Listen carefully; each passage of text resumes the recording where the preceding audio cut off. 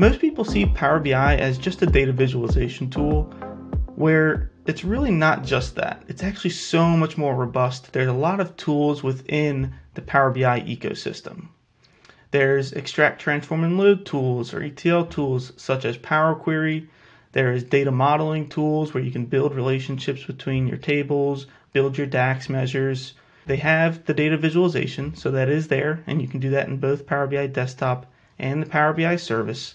And then once you actually build your report and publish to the Power BI service, then it actually can get even more complicated once you're trying to deploy to your end users.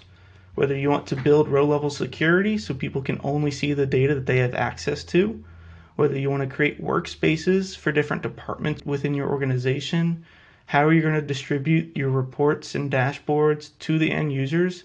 Is that through the workspace or is that through your Power BI app? Do you need to collect your own data and use the data marts feature? So as you can see, there's a lot more complicated features within Power BI, and that's really what we want to show you and train you on.